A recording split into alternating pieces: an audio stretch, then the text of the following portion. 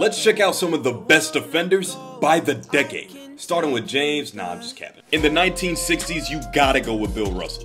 Just imagine if steals and blocks were counted back then. For the 70s, we got Kareem, who blocked damn near everything in sight. Oh my goodness. Next up for the 80s, we got Sidney Moncreif, who's a two-time Defensive Player of the Year. Dude was nasty on D. For the 90s, we got Mutombo. No, it's not the glove. For the 2000s, y'all know it's Ben Wallace. He won 4 DPOYs, like, how? And for the 2010s, we gotta give it to Kawhi Leonard. Dude could literally strap up 1 through 5 potentially, especially in today's NBA.